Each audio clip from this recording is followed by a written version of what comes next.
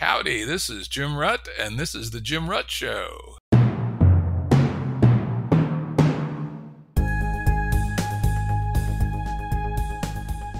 Listeners have asked us to provide pointers to some of the resources we talk about on the show.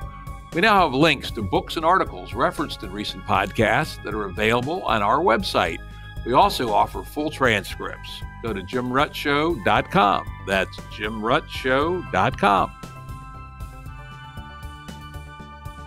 Today's guest is Peter Turchin. Peter's a complexity scientist, and he's a project leader at the Complexity Science Hub of Vienna. He's also a research associate at the University of Oxford and emeritus professor at the University of Connecticut. He is a founder, he says, but he's actually the founder, best I can tell, of the field of Cliodynamics, which we'll talk a fair bit about later. And he's also the editor-in-chief of the journal Cliodynamics. It's actually a wonderful pleasure to have you here today. Welcome aboard, Peter. Thank you, Jim. Yep. Peter probably didn't know this, but I've been a reader of his work for a long while. And even more interesting, one of his earlier books, Historical Dynamics, Why States Rise and Fall, was a very important piece of thinking that helped synthesize the early Game B movement, which we often talk about on the show. I'm not going to talk about it much today, but many, many people in the Game B world have read that book. And I looked on my Amazon historical log, and I saw that I had sent 6 copies of it to various people at various times. When I told Peter that, I saw him go, oh, yeah, right? You know, the author loves to hear about sales of his books. So I'll go back there. I also very much enjoyed a book on a similar theme on war and peace and war, the rise and fall of empires. And most recently, I read Ultra Society, how 10,000 years of war made humans the greatest cooperators on Earth. And today, we're going to be talking about Peter's newest book, End Times, Elites, Counter-Elites, and the Path of Political Disintegration. So, let's start with, what is Cliodynamics? Well, Cliodynamics is essentially a science of history. The motivation behind proposing this scientific discipline is twofold. First of all, I was trained as a theoretical biologist. And about 25 years ago, I felt that I needed more challenge, essentially. And so I switched from studying the population dynamics of animals, such as insects, lemmings, deer, to the historical dynamics of human societies. At that time, history was really the last discipline which has not been rigorously submitted to the scientific method. There were, and there still are, lots of theories that explain various things, but there was at that time no systematic program for testing those theories against data and rejecting some in favor of others. So that was my primary motivation. But the secondary motivation is that we live in these wonderful large-scale societies organized as states, and such societies are in principle capable of providing broadly based well-being to their populations. However, as we know from the study of history, almost inevitably in the past, at least, these societies have run into end times, periods of social dysfunction, political disintegration, sometimes leading to outright collapse, but not always. So the question becomes why? And this is a very important question.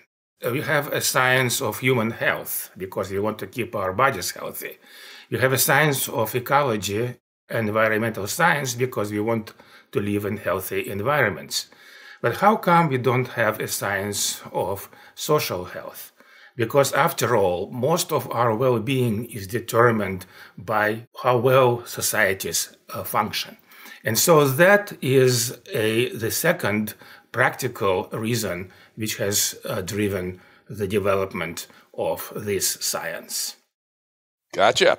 Yeah, I did a little bit of looking before the show, as I always do, a little my research. And historically, there have been various theories of history, as you point out. And some of the ones I found that were most prominent were the great man theory, which was popular, I think, in the 19th century in particular. And then in the early 20th century, the social forces / structuralism theory, right? And then later, people like Jared Diamond, was it Germs, Guns, and Steel, something like that, and some others kind of brought forth an environmental determinism argument. And of course, there's been a lot of argument, particularly about that last one, whether it's grounded in the data or not. How would you distinguish Cliodynamics from those particular three previous models of what history is? First of all, let's talk about the influence of individuals versus more macro trends and mechanisms operating at the level of whole societies. Essentially, my thinking is that we need to understand both. So we don't need to say that our theory ignores individuals or our theory only focuses on individuals. Because, and this is an empirical question, how do we combine the role of individuals together with those more faceless forces together in order to get the best understanding? And also we can talk about prediction maybe a little later in the podcast. So how do we get the best theory that provides the best fit to data? All right. So the overruling question here is, how do we get the best scientific theory and what are the ingredients in it? So what distinguishes Cliodynamics from other approaches is that other sciences like economics, sociology, political science, they look at separate and different mechanisms, economic mechanisms, policy and politics, and so on and so forth. But in order to understand the dynamics of our societies, we really need to understand all of that, right? So Cliodynamics essentially is an integrative science that takes into account economics and the politics and maybe climatology. It essentially, whatever is, may have an effect, the influence of some individuals. Of course, this doesn't mean that we want to throw everything in the kitchen sink into our theory. This is where the empirical testing becomes very important. We want to include in the theory only those processes that matter for understanding and prediction, all right? And that is determined in an empirical way. So just to summarize, in principle, we are willing to consider any mechanisms that may increase our capacity to predict. But which mechanisms are included is decided as a part of the process of science, where we test different explanations and reject some in favor of others. Of course, history makes it difficult to do the gold standard of science, which is the double-blind experiment, right? We can't experiment with history, so we have to rely instead on data, right? Well, we always rely on data. But keep in mind that there are lots of sciences that cannot do experimentations. Let's take the golden standard of science, Newtonian mechanics. Well, you cannot do experiments. You cannot perturb planetary motions, or at least Newton couldn't do it. Maybe in the future we would be able to do it. So there are lots of sciences, especially historical sciences, such as astrophysics, geology, cosmology, evolutionary biology.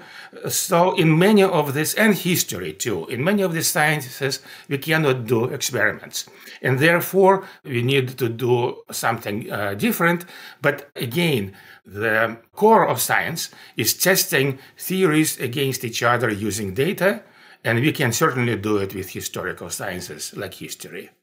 And you have led at least two efforts to regularize data. You know, one of the things that in history you point out that there's all these wonderful, smart historians that go and read Middle English journals from, parish records and such and collate all this data. But for it to actually be used in a scientific basis, it needs to be standardized, regularized, and put into accessible databases. Talk about that process a little bit. Well, when I started working in this field Initially, I was focusing on designing mathematical models. And why mathematical models? Because human societies are complex systems with interacting parts, nonlinear feedbacks, and therefore just verbal reasoning and unaided human brain cannot really solve forward the dynamics of our societies. We need a formal apparatus. But as I was working on translating different ideas about how societies evolve into models, I could not stop there because I've been trained to work at the interface between models and data, and therefore I wanted to test those models. And then it was actually quite a surprise to realize that there is much more data to test models about historical dynamics than we think. In fact, we are not limited to historical periods, that is, periods for which we have records. There are plenty of data coming from archaeology and from many other sciences that can help us test theories. So I'll give you one example. That is the example that you mentioned. That example requires records. And essentially what I talk about this in my book.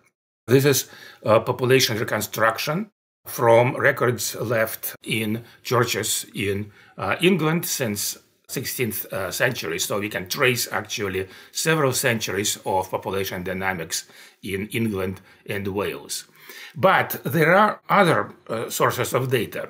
What is required is a search for proxies. A proxy is some kind of a variable that is closely correlated with the variable of interest. So, for example, one big process that we might talk about later in the theory that explains why end times come around is what we call popular immiseration. So how can we measure popular immiseration? Well, it turns out that one really reliable and accurate proxy of biological well-being is the average stature, the average height of a population. So at the individual level, how tall you are is determined more by genes than by environment.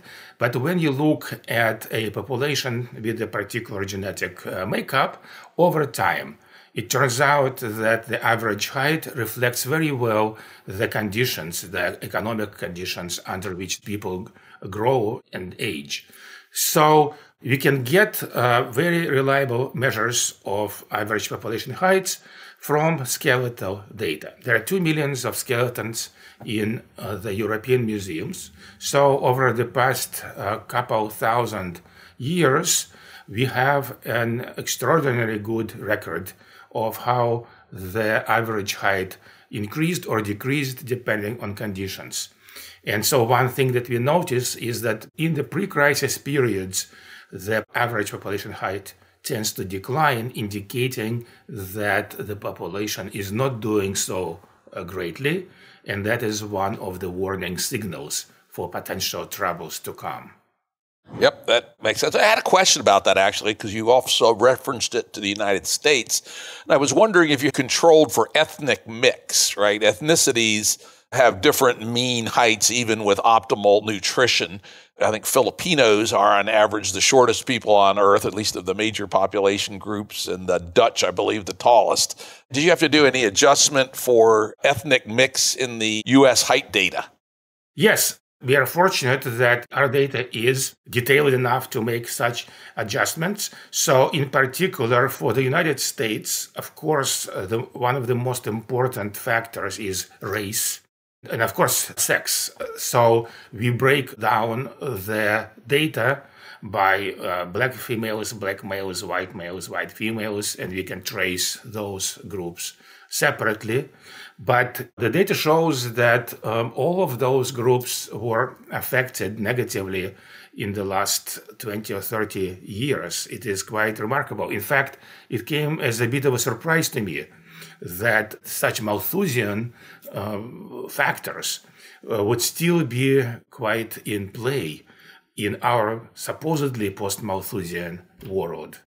Yeah, that is surprising indeed. I raised my eyebrow when I read that. I mean, if anything, and I'm a good example, we're well overfed rather than underfed. And so there's something going on there. All right, well, this has been a good little dive into methodology and the idea of Cliodynamics. Let's now get into the actual arguments about end times and how we may be approaching them.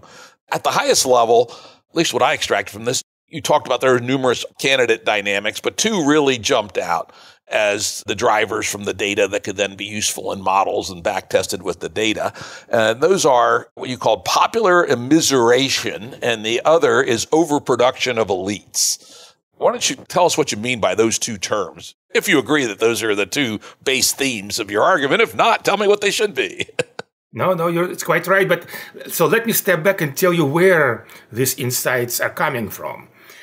Essentially, as you mentioned earlier, what we need in Cliodynamics, the critical part is not just the ability to make models, but to test models with data. So we need as much data as we can get.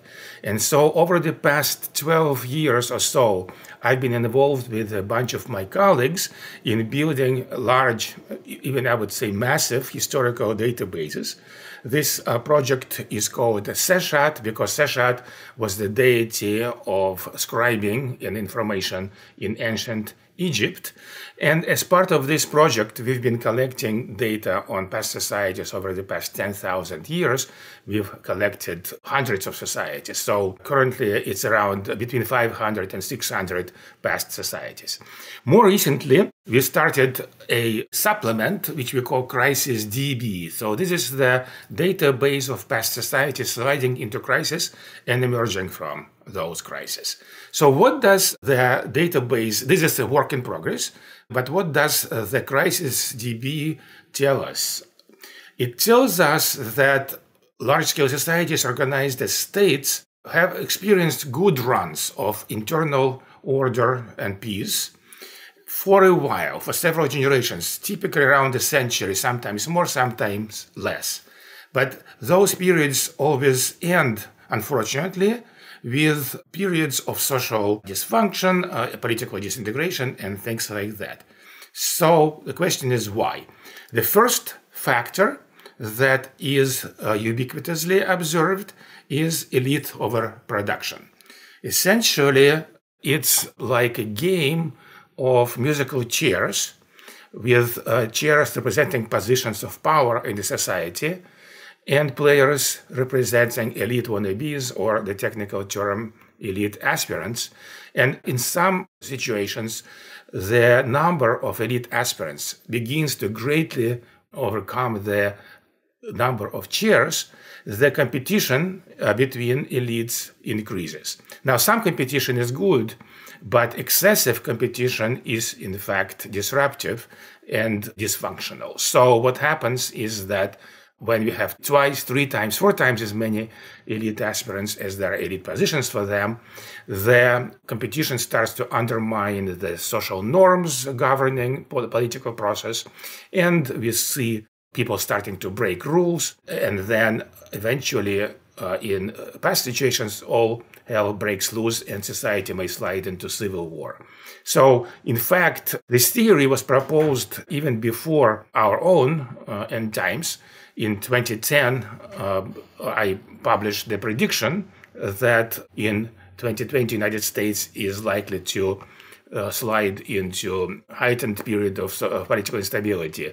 But in 2016, we saw the operation of this game of musical chairs in action. So in 2016, remember, there were 17 major candidates in the Republican primaries for the presidency. This was unprecedentedly large number of players for a single chair. And starting with one particular player, and then it spread, the rules started to be broken, and essentially the whole process became very chaotic. And this is a very typical situation that we see in other pre-crisis periods. Okay. Now, in the issue, let's talk about the immiseration first, and then we'll get to the elites. You use a calculation which you called the relative wage as an indicator. certainly at least for the later stage United States where things like GDP data was available. And you said it's nearly halved since 1950 or thereabouts in the United States. What's the importance of the relative wage versus the absolute wage? Because absolute wage has come up not a lot since 1975. In fact, it may have actually gone down for some segments, but since 1950, it's clearly gone up in an absolute sense, even though it's gone down significantly in a relative sense. Well, obviously, when we want to compare wages of American workers in, let's say, 1970s to today, we cannot just take nominal dollars. The typical thing that economists do is they calculate what's known as real wages. These are wages adjusted for inflation. However, when you start doing that, how do you calculate inflation? Inflation is really different from wealthy people compared to poor people because they use different baskets of consumption. All right, and so a single measure of inflation is maybe misleading. Also, the single measure of inflation may include things that people don't care as much about as they care about other things. So what I came up with is what I call relative wage. It's simply wage in nominal dollars divided by GDP per capita, also in nominal dollars. So by doing that, we exclude the role of calculating inflation from this equation. Now, why is this important? It's important because it will help us understand why elite overproduction develops at particular phases of dynamics. So think about it this way. Until late 1970s, the wages of not just unskilled workers, you can look at different levels. I try to look at median wages and also the wages of unskilled workers because you want to exclude the high earners because they are part of the elites. We want to know what is the economic well-being of the general population. All right, so the median wages have been increasing in parallel with GDP per capita. And many people have seen this graph, which is just really another way of looking at the same data, and that is the comparison between American worker productivity and compensation. And everybody knows that until 1970s, productivity and compensation were growing really together. And then something happened. Productivity continued to increase quite well, but compensation stagnated and even declined. So this gap between the productivity or GDP per capita and wage is an extra wealth that has to go somewhere. I, in fact, call it the wealth pump. The wealth pump is a perverse wealth pump that takes from the poor and gives it to the rich. And that's what happened beginning from late 1970s. So relative wage declining means that workers stopped sharing in the general prosperity, and that prosperity went where? It went to the economic elites. All right.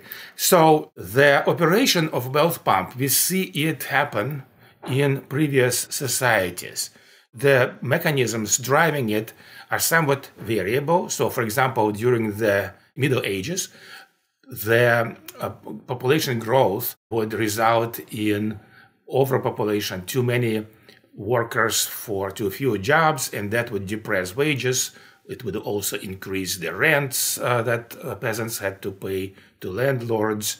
And as a result of that, the higher proportion of overall GDP would go to the elites. Now, in the United States, the mechanism starting the wealth pump was somewhat different, but the general mechanism is pretty much always the same. Essentially, what happens is that during these integrative periods of high internal peace and order, the elites, the ruling elites, tend to get used to the situation, and I think that it's going to automatically go on as it has been before, and they are tempted to reconfigure economy in their own way, for their own benefit. And that's what really turns the wealth pump. and that leads to popular immiseration.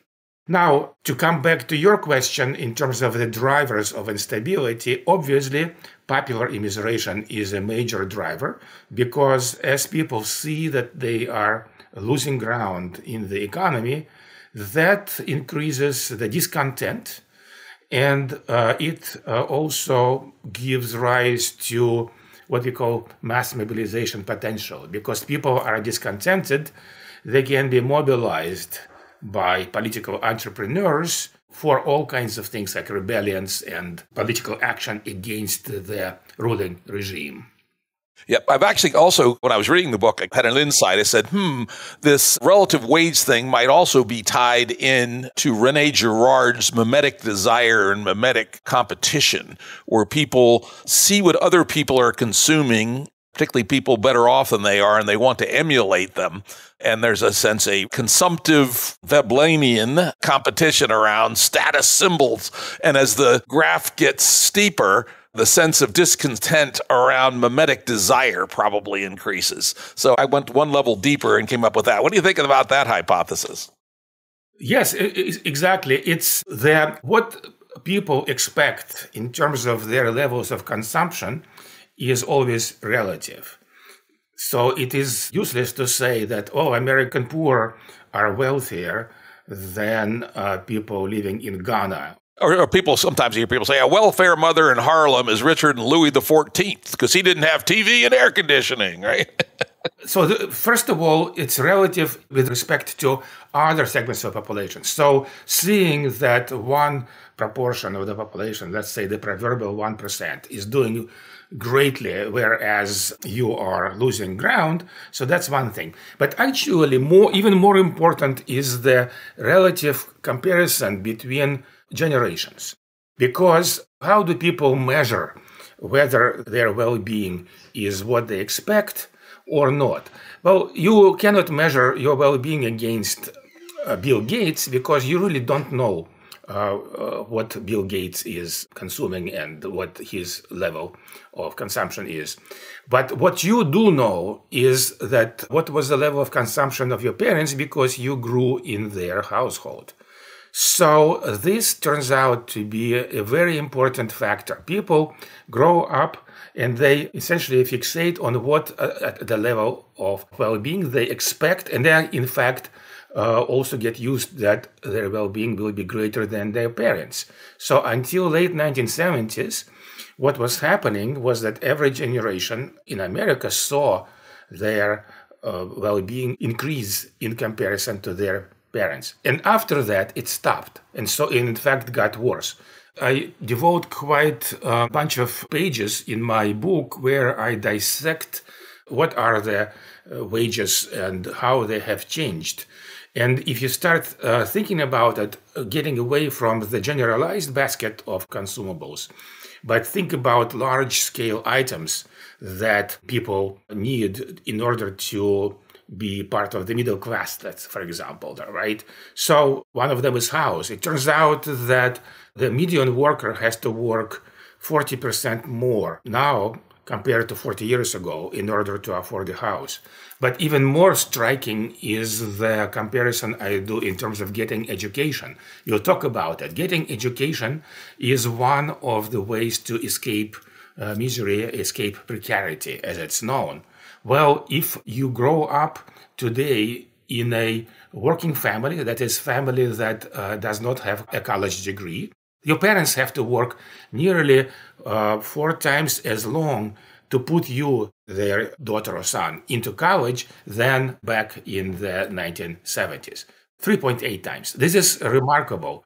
I've done that calculation myself. I came from a working class family and my parents paid me maybe a quarter of my way through college. I did the rest, got loans and worked and schemed and sold reefer, all kinds of things. But I was able to manage it anyway, barely. But in real terms, after controlling for inflation, the cost of an MIT undergraduate education has gone up 4x since 1975. And I'm actually involved in one of the governance boards at MIT, so I actually see what's going on there. And I would say the product is no better, and if anything, marginally worse than it was in 1975. Unlike cars, cars haven't gone up much in price in real terms, but they've vastly increased in quality. MIT's gone up 4x. And if it has any increase in quality at all, it's very marginal. If I would pass a guess, it's actually gone down a small amount since 1975. So yeah, that's a very strange game. Again, in preparation, I went and did a little research and found some very strong confirming data about where I think we're going to go next with the discussion, which is the idea that not only is the pyramid getting smaller in some ways, but also way steeper. So the desire to ascend the pyramid has gone up. And I'm just going to give you some data points. This one is relatively well known. 1965, the typical CEO made 15 times the factory floor worker. These days it's more. In 2021, it's 236 times, right? But it's not just in corporate world. These pyramids have gotten steeper everywhere. I looked at sports, and I remember our Washington, D.C. sports hero of the mid-'70s, Sonny Jurgensen. I think he was the second or third highest paid guy in the NFL, and he made $125,000 a year, which I just looked it up, is 11x the median family income. 11x, not so big. Lamar Jackson, the current highest paid quarterback in the NFL, makes $52 million a year, 742 times the current median family income. Marilyn Monroe was the highest paid movie star in 1960. She made about $100,000 a movie, which was 17 times the median family income of that era. Tom Cruise is currently the highest paid movie star at about $30 million per movie versus our $70K median family income. That's 428x. So this is a pervasive pattern. There's a bulge in 1965, 1960, but now it's like this. The pyramid just goes straight up. So, one of the things I took away from the book is that the call from the pyramid is now way stronger than it used to be. I think back in 1975, when I graduated from MIT, I didn't know anybody that went to Wall Street at all, right? They went into tech businesses. Not many were entrepreneurs in those days, or very few were. A few went to medical school. That was just during the time when the specialists in medicine were rising rapidly. But I didn't hear anybody even mention Wall Street. I don't know if people made a lot of money then or not. But in any case, it did not call to MIT undergrads. Today it does, right? Because the pyramid is so steep. Oh, yeah, you can be a grade B- trader on Wall Street and make $1.5 million a year, 3 years out of college, And for some people, that's going to be very strong. So this extraordinarily rapidly steeping of the pyramid's got to have something to do with where we're at as a society. Yes, and it does in many ways, in fact. And this is all a result of this wealth pump. And that's why it's very important to separate typical or median wages and salaries from the top earners, because the top earners, economists have a measure of the relative returns on capital versus wages, and that's what they look at. But if in wages you include the top earners, you're not getting the real story, what's happening on. That's why we need to exclude the top earners from our calculation. And you're quite right. This has been pervasive. The social pyramid has become top-heavy. And one thing we know from the study of past societies, that this is precisely what happens in the pre-crisis periods before societies get into civil wars and revolutions and things like that. The pyramid becomes top-heavy. There are too many elites for the productive capacity of the society, and that's what leads to intra-elite competition and eventually breakdown. And I would argue that, at least in some parts of the elite, not only has the pyramid gotten steeper, but it may have gotten smaller. I tried to track down the number of white-collar jobs in General Motors, and I couldn't find it exactly, but it looks like it's contracted by a factor of at least 5 since 1965. So just the number of chairs in the musical chairs game has gotten a lot less as we've gotten rid of middle managers, and outsourcing has become a thing. And of course, automation is having something to do with this. The new AI large language model revolution is going to do more of that. So we get the combination of the pyramid getting steeper, and at least in some sense, the bottom of the pyramid getting smaller. Let me give you a historical example where precisely this happened. Let's go back to Western Europe in the middle of the 14th century. At that point, the wealth pump was operating quite powerfully over the previous century, so from 1250 to, roughly speaking, 1340s. And what happened then, that the Black Death came about, and it killed from 1/3 to 1/2, sometimes even more of the population.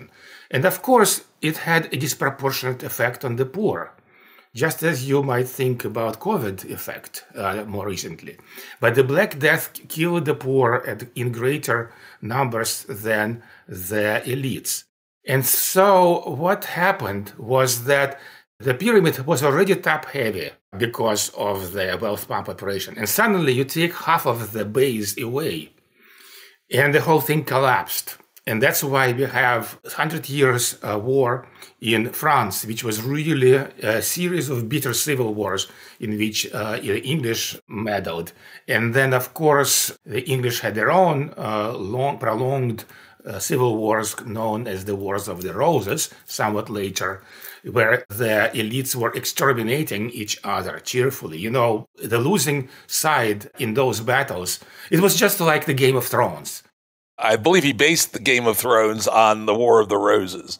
Yeah, exactly. So, you know, the losing side, the lords were forced to kneel in the mud and their heads were lopped off. So this is one of the potential outcomes from the social pyramid becoming so top-heavy. Okay, that's interesting. So now, who are these elites, right? In one part of the book, you say, if you were an American and your net worth is in the $1 to $2 million range, then you were in the top 10%, which puts you in the lower ranks of elites. Well, I don't know about that. I mean, $1 million or $2 million, if you're my age, i.e. old, and you live in a major city and your house is paid off and you have a retirement account, if you're the lowest end of upper middle class or the highest end of middle class, you probably have a net worth of $1 million or $2 million. Those people don't exactly seem like elites to me, right? Let's talk about the elites. So first of all, let me give a more proper definition. Elites, simply put, elites are a small proportion of the population who concentrate social power in their hands. Right. And so think about the historical examples include the Mandarin class in Imperial China, or we were talking about medieval France, so military nobility in medieval France. All right. Now, the first point I want to make about elites is that typically, usually, there is no sharp boundary. So in the United States, you cannot say that there is a sharp boundary between elites and non-elites. It's a pyramid. And therefore, we can talk about the super elites, 1% of 1%. Then we get to the proverbial 1%. And then the top 10% in wealth. All right. Now, why is wealth important? Because social power comes in 4 basic flavors. First of all, this is military power or coercion. Secondly, economic power. Thirdly, it's political or administrative power. And finally, ideological power. Ideological power is the softest form of power, but it is extremely powerful in any case.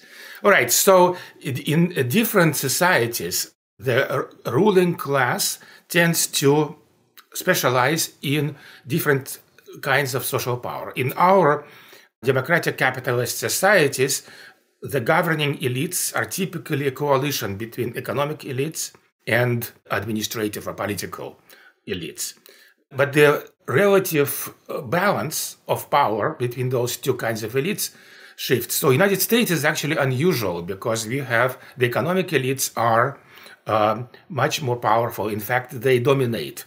And I make this argument in the book, and I, in fact, argue that the United States, by this point, is a plutocracy, the rule by the wealthy.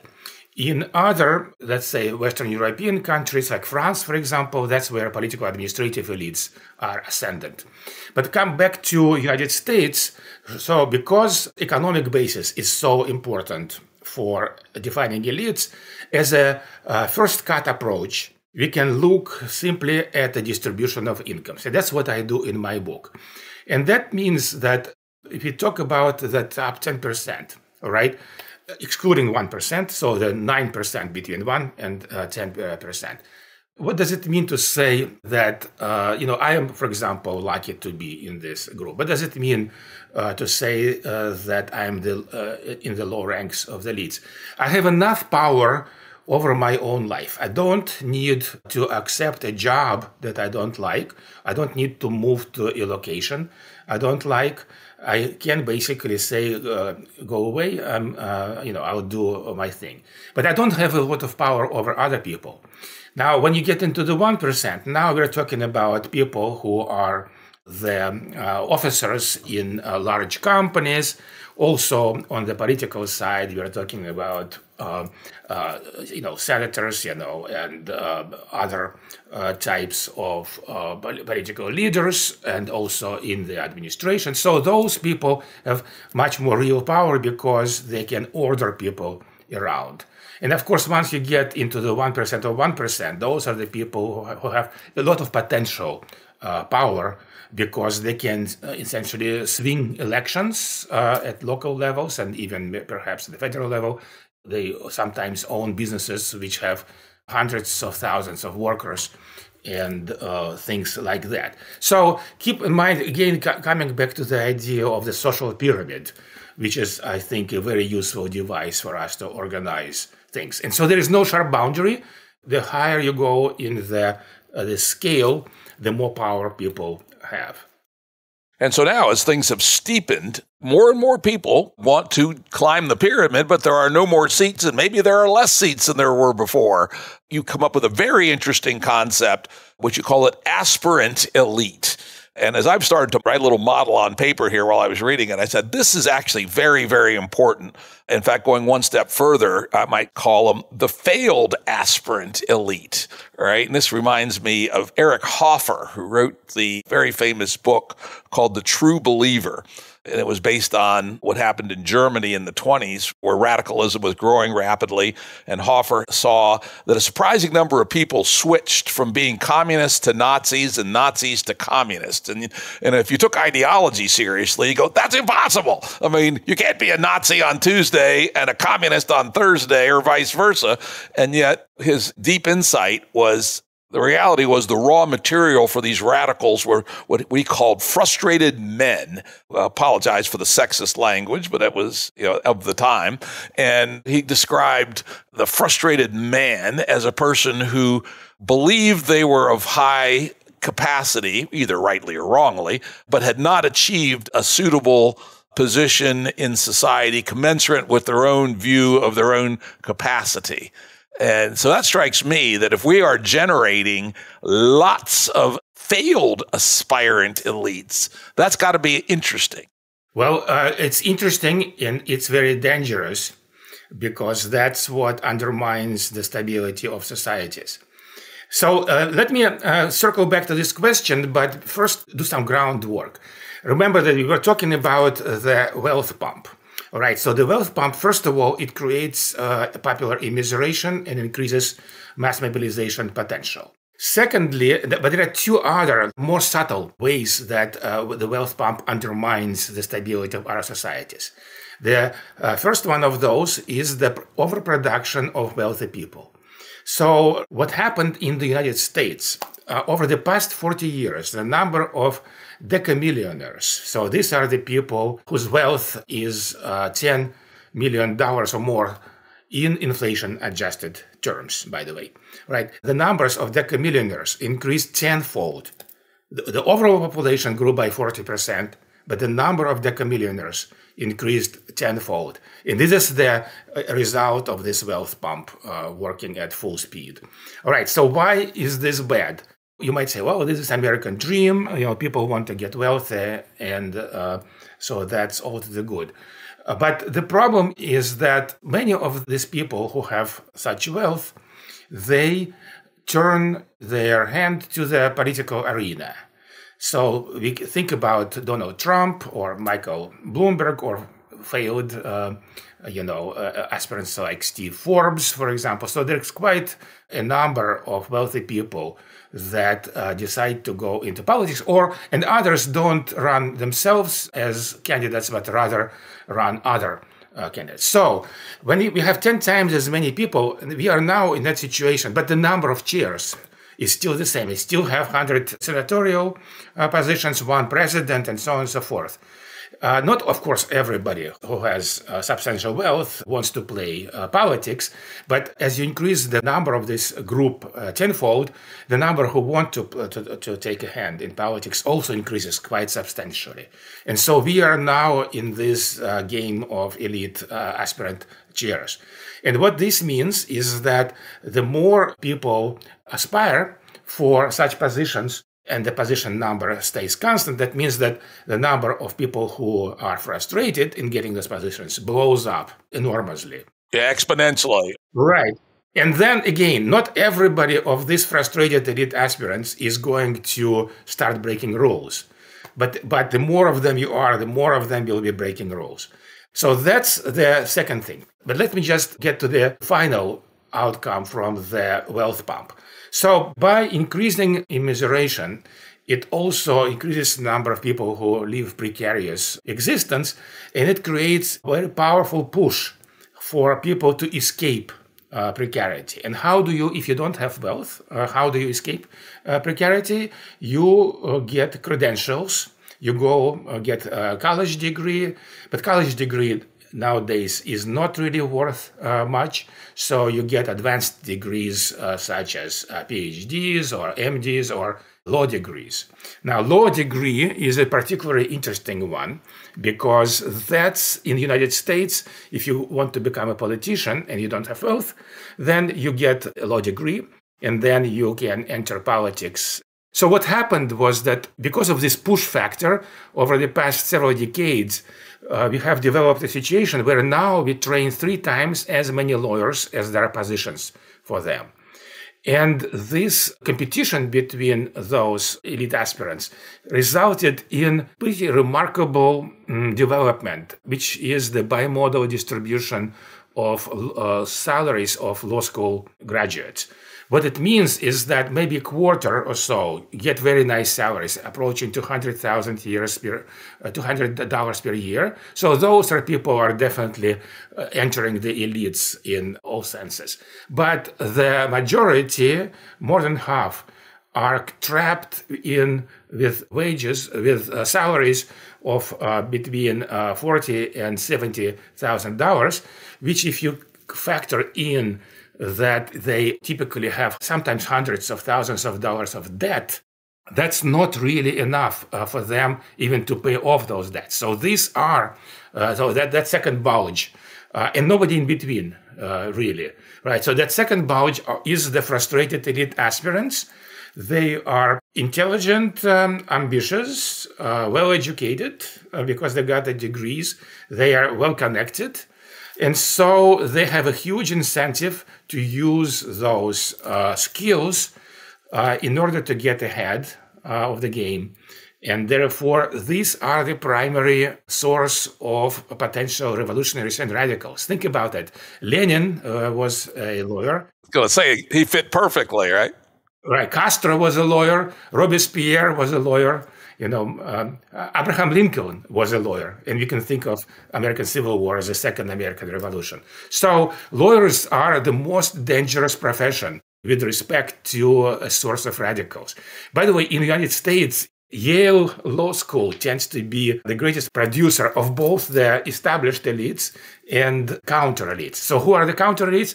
Those frustrated elite aspirants who decide to start working to overthrow the governing regime, right? So Stuart Rhodes, for example, who is now in prison, of course, he's the founder and leader of Oath Keepers. He's a product of Yale law degree, and quite a bunch of other people are. So counter-elites are the ones who are extremely important in us understanding revolutions and civil wars, because just popular immiseration is not enough to really overthrow the regime, because they are not organized. You need organization, and organization is provided by counter-elites. So you put together the large numbers of counter-elites together with popular discontent, and it's essentially an explosive mixture.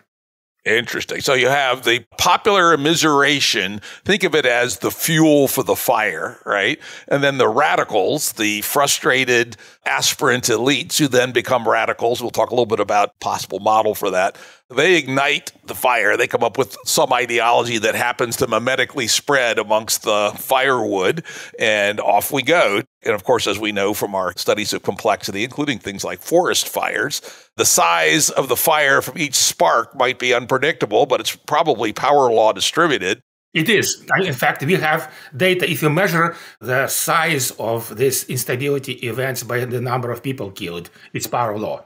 Which basically means for the audience that big outcomes are a lot more likely than you'd think if you're thinking in Gaussian or, standard statistical distribution terms. Just like I laughed my ass off when the financial crisis of 2008 came along and some idiot CEO, why such a person should be allowed to be a CEO of a financial services company, I don't know. He said, well, I can't be held responsible. This was a 16 sigma event. Which meant essentially it happened once in the history of the universe, maybe. And I said, no, asshole, it's a fat tail event that had a probability of about 1 in 100, right? You jackass, right? But anyway, such things are fat-tailed. So now let me move on to some thinking I was doing when I was reading the book. So I was trying to push all these things together. Let's think of our current status quo system. I'm going to call it the core, is on an S-curve of some sort. And maybe the S-curve started flattening out in, say, the 90s, right? Like the need for more elites, for instance. And the wealth pump started working even more powerfully in the 90s, right through Democratic and Republican administrations. There was no inflection during the Obama years other than those caused by the recession, but the trend line just kept roaring straight up. And yet, the educational signaling and the educational institutions have continued to grossly overproduce elites. And then the pyramid gets stronger, so more people want to join the pyramid. In my day, because the pyramid was flatter in 1975, we were less, frankly, concerned about money. We were more concerned about how much fun would the job be, how intellectually stimulating would it be when we chose our job. But when it's 10x, that might make sense. When it's 100x or 1,000x, climb that pyramid, right? So you have this rain coming down. Kind of think of it like glucose falling to the bottom of the ocean. And down at the bottom here below the S-curve are a whole bunch of little startup S-curves, right? And they are getting fuel from these aspirant elites. And then they have the potential source of major breakout from the growing immiseration of the regular folks. And so there's all kinds of competitions going on. There's intra-elite competitions within the core, which we'll get back to, talk about a little bit further. But then there's competition amongst the radical aspirant little baby S-curves that are trying to get to the inflection point. Most of them fail. A few of them succeed. But at this point in time, they have more raw material to work with in terms of this huge number of failed or intentionally rejecting aspirant elites. You actually talk in your book about an example of a woman who clearly had potential from her family background or intellectual capacity who rejected all that. And eventually, I think she went to Yale Law School or some fancy law school. But nonetheless, not with the intent to be a corporate lawyer like her father, but rather to go out and be a rabble-rouser and maybe the next Robespierre. I don't know. So this sets up a very interesting set of dynamics. To some sense, that seems like getting kind of centered to the core of your story, why it looks like we should be living in interesting times over the years ahead. What do you think of that model? Well, yes. And just keep in mind, because there are different levels of elites, right? Lower rank, mid rank, and then magnates or high rank elites. And the competition is intensifying at all levels. So at the lowest level, we have competition to escape precarity and get into 10%, right? Or 20%, doesn't matter. And that's what drives a lot of internal competition amongst the college students and also PhD candidates or other advanced degree candidates, right? But also at the highest level, we have increased competition between the billionaires. We're lucky to have now just, what was it, last week, when Elon Musk and Zuckerman decided that they want to have a duel, fight it out in the cage. Well, this is kind of interesting because in cruder times in the past, dueling was in fact a very reliable indicator, at least in the Western world where it was cultural norm, of increased intra-elite competition. We see numerically, we see a much higher number of duels both in the mid-19th century during the Age of Revolutions and in the 17th century during the 17th century crisis. Nobles were slaughtering each other with both firearms and swords, essentially. So this is the way that intra-elite competition can actually become quite bloody. All right. So, but back to the question. Yes, you're quite right. We see increased intra-elite conflicts at all the different levels in that top layers of the pyramid. And what does your model tell you, if anything, about where the big risks come? Is it the intra-elite competition at the top? Is it the little new radical S-curves down below and one of them catches fire based on a power law distribution of a spark starting a forest fire? What do you see as you peer into the data with respect to what's ahead for our society? Where are the probabilities of major inflections likely to come from? Or is it a portfolio of probabilities that you don't know where it's going to land? Well, the problem is that this all at different levels, they all work synergistically. So think about previous revolutions. You need, obviously, the supreme leaders, but then you need officers, so to speak, and then you need foot soldiers. And so right now, as I said, because intra-elite competition is high at all the different levels, we are supplying supreme leaders, officers, and foot soldiers to potential radical movements. So in some sense, the potential energy is building up in the system, right? To use an analogy, not quite a literal sense. Now I'm going to turn a little bit, which is we're talking about big trends, huge forces building up, and I can see it, I can feel it. But on the other hand, there's also idiosyncratic or special local factors, right? When I was thinking about America in particular, what spark would be more likely to spread than others? And that has to do with kind of local memory, local conditions. And I came up with two. On the right, if I were to hazard a guess, and this is just a guess, if there's going to be a revolt on the right, it's going to be caused by some overreach by the government around guns, right? Guns are sacred on the right, and they're also sacred not on the right, but they're particularly sacred on the right. And so let's imagine a really horrific, worse than anything we've seen before, mass slaughter by 3 people with AR-15s.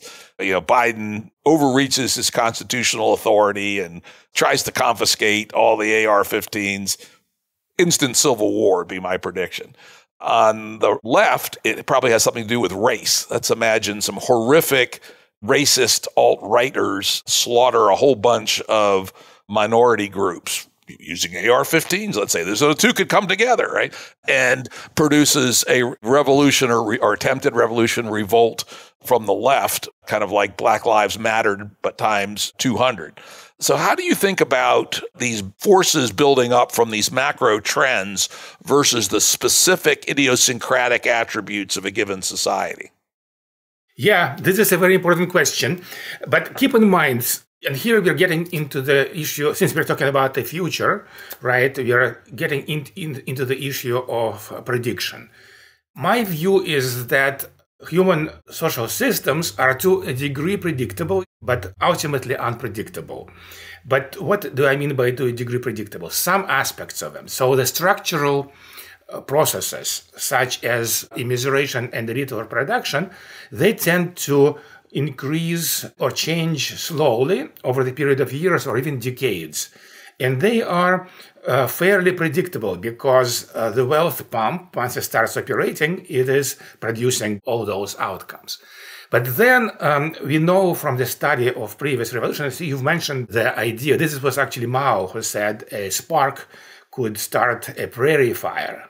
All right. So we distinguish between the structural trends that undermine the stability of societies and then the specific triggers. And these triggers come in a variety of ways, and they are essentially unpredictable because some triggers could be assassination of the ruler. Another one is simply a geoeconomic effect where suddenly the prices of food become very high, which was a factor contributing to the Arab Spring, by the way. And the French Revolution, as it turned out. And the French Revolution, precisely. So then there could be things like self-immolation of Mohamed Bouazizi in Tunisia, all right?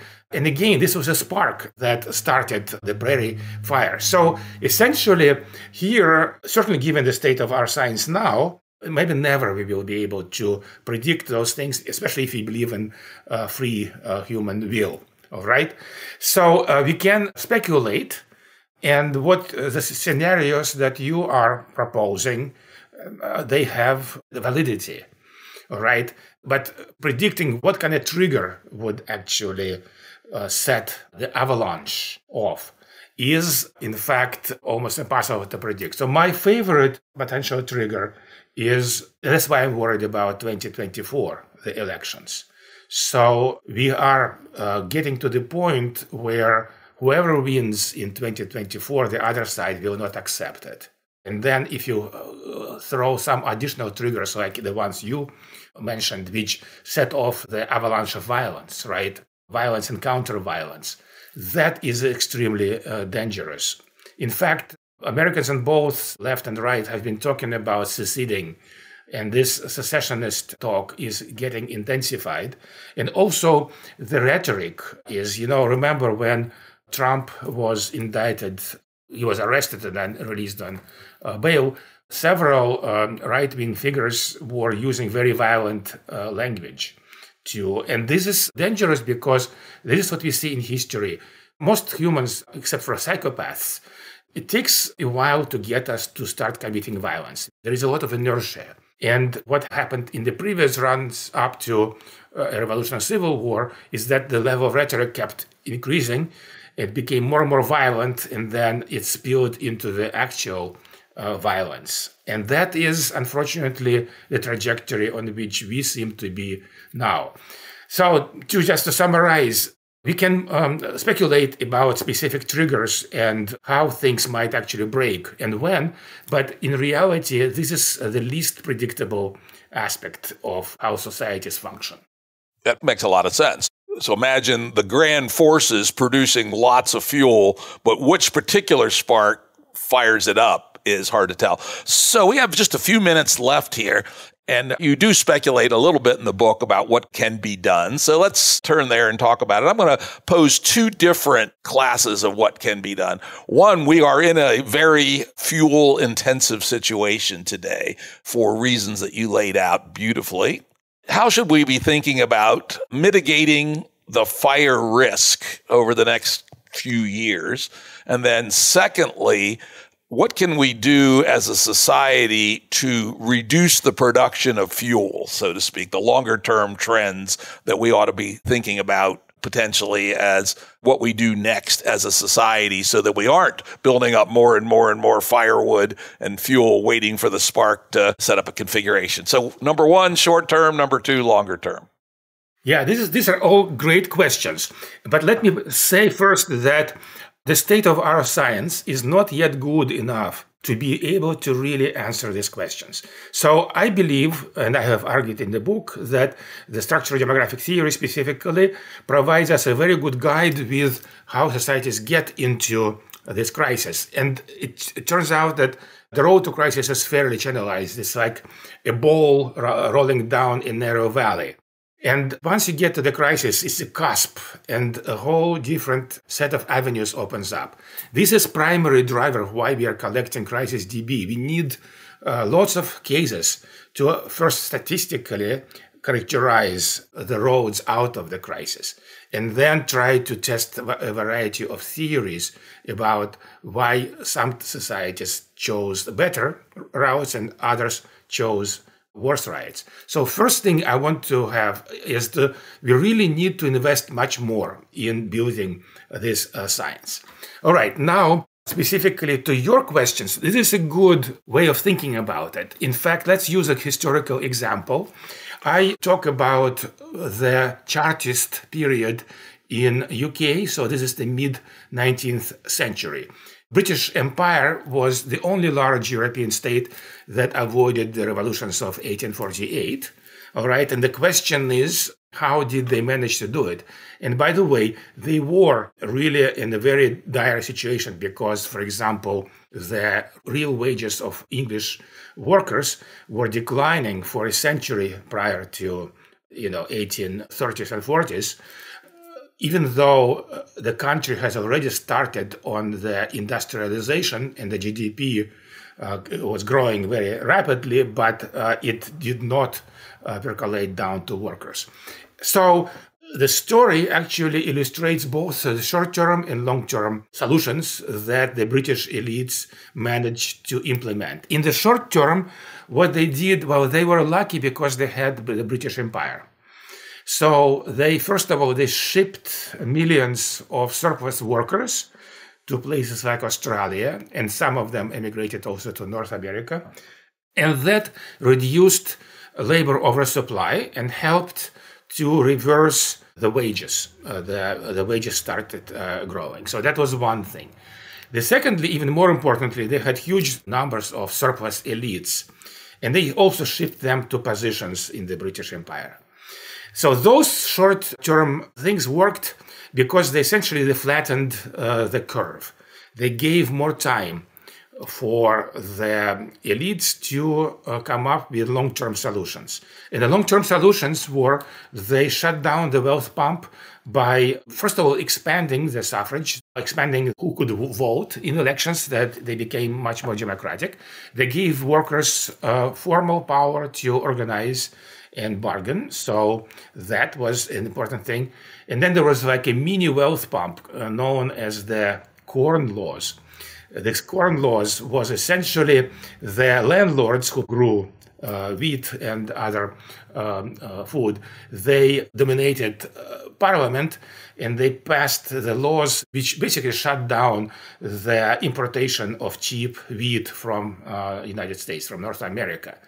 And this is a wealth pump because they grew the food and then they sold it to their workers. Their workers had to pay 2 or 3 times as much for the food. So essentially this mini wealth pump was taking the money from the poor, giving to the rich. And so abolishing these Corn Laws had an immediate effect on real wages because food was the important part of the basket of consumables. And soon as the price of food went down, the real wages went up. All right, so what does it mean for us? We don't, obviously, we live in a different country, different times. There is no Corn Laws, for example, for us to abolish. What we have is the general guidance. We need to shut down the wealth pump, and that is what will, in the long term, rebalance the economy. And this will take a little time, but the social pyramid will become less top-heavy after a number of years. In the short run, there are many things we could speculate of doing, but one obvious thing to do, and I still don't understand why the Democratic president in power today has not done it, that's increase minimum wage. Right? So we know that minimum wage does not hurt employment. This has been shown. The economists now generally agree on that. And why it hasn't been done, it's unclear to me. And there are other things. For example, now speculating. And I know when I say this, many people will criticize me, but we could we spend nearly $1 trillion a year on the military and other budgets. We could take one part of it and simply employ. I would love to give more work to historians, for example, because I have a vested interest in that, because they churn out very useful data. Right? I'm circling back that we need to get our science of history better, and for that we need to have more and more data. And so employ those tens of thousands of PhDs of history. That will reduce the degree of desperation amongst them. And you would be removing quite a lot of potential counter-elites from the equation. Okay.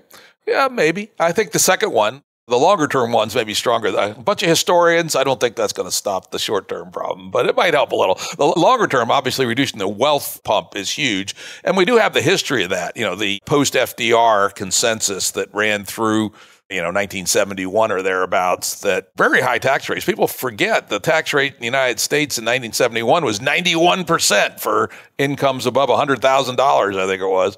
And it was still in the 70s, in the 70% in the early 80s. And of course, there were more tax loopholes and such, so the people weren't quite paying that. But high W-2 earners were paying that. Movie stars, corporate CEOs, et cetera. Those guys were paying. It was 1964. Until 1964, it was over 90% on top incomes.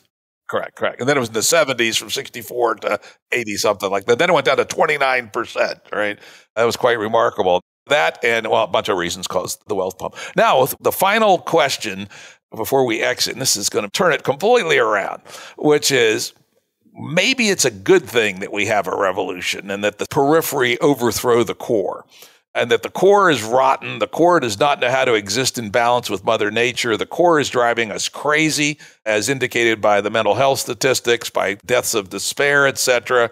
The propaganda machine is becoming smarter and smarter and being able to manipulate us into buying shit we don't need. So maybe it's a good thing that the ecosystem is such that the fuel is built up and that there will be more sparks and that there'll be cadres to lead a revolution if necessary.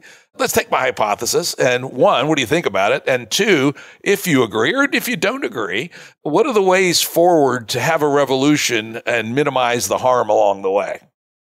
So I disagree because people who have not lived through violent revolutions or state collapses, they just don't understand the amount of human misery that is. I grew up in the Soviet Union. I left Soviet Union in 1977. And then I went back in early 1990s and I saw the failed state and the huge amount of misery there was in all the different civil wars in the post-Soviet period. And in fact, the war in Ukraine is also an outcome of that. And it's a horrible thing to do. So that's one thing. Secondly, many violent revolutions don't really make situation better because they just exchange one team of scoundrels with another. So I am definitely anti-violence for those two reasons. So we do see favorable outcomes. They are not typical. Only 10 or 15% in the past of our crisis were resolved in a less bloody way.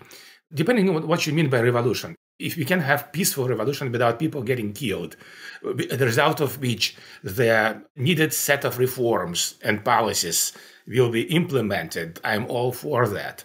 But violence is definitely both bad on its own and counterproductive. So we should really learn the lessons from societies that manage to do it in a relatively peaceful way. Yeah, I certainly agree that violence is not a good thing. And the other thing is, once the cascade of violence starts and gets above some threshold, where it ends up is really hard to say, right? Think about the Russian Revolution. How many people died in 1917, 1918, 1919, et cetera. And then it led to the killing of the Ukrainians by Stalin, on and on and on. On the other hand, as you say, there have been some peaceful or middle in cost revolutions. Like one of the ones I like to point to as a successful one was the Glorious Revolution in England in 1688, where it basically went from an absolute monarchy to a constitutional monarchy as the result of an intra-elite competition, essentially. And the reason, by the way, is because many people who lived during the Glorious Revolution, they still remembered what happened in the Civil War. So they knew how horrible things could get, and they took steps to avoid the worst. And similar, you mentioned the New Deal. In fact, this whole period from the progressive era, right, the first 2 decades of the 20th century into the 1930s, it took several decades to reformulate American society. And it was a big help that some people still remembered the American Civil War of 1860s. So this is very important, this factor of memory, which unfortunately we don't have now. And that's why I'm worried about things really getting out of hand. The cascade of violence you mentioned can run into much worse outcomes than people can imagine because of the dynamical nature of such things. Yeah, and of course, talk about other relatively low-cost revolutions. American Revolution wasn't costless for sure, but on the scale of things, big positive change at some cost. And unfortunately, the downfall of the Soviet Union took a very bad turn for all kinds of contingent reasons, some of them probably the fault of the West, some of them the nature of Russian culture. But one could have imagined that one having turned out differently, maybe, and have been a clear net positive. You know, if somehow the liberals had been able to hold on, if Yeltsin hadn't foolishly appointed Putin as his successor, et cetera. And that would have been a very amazing example. Here was one of these horrible engines of evil, the Soviet Union, that collapsed from its own contradictions and then was supplanted by something clearly better. It seemed like that was an available trajectory, but somehow they didn't fall into that. I grew up in the Soviet Union, and by the time when I grew up, it was not an evil empire by any means. Life was getting better for people, and in fact, maybe the Chinese route, which was to abandon communism, in favor of capitalism, would have worked better in the Soviet Union than the state collapse that in fact occurred. I guess we'll wrap it right there. This has been a fabulous conversation with one of my intellectual heroes, Peter Turchin, who I've been reading very carefully for a number of years. It's been wonderful to have this conversation. And if people want to learn more, go out and read End Times by Peter Turchin. As always, there'll be a link on the episode page at jimruttshow.com, and I'm sure there'll be links to some of his other books as well. So thank you, Peter, very much for this deeply insightful conversation. Thank you, Jim. I really enjoyed the conversation also. Audio production and editing by Andrew Blevins Productions. Music by Tom Muller at modernspacemusic.com.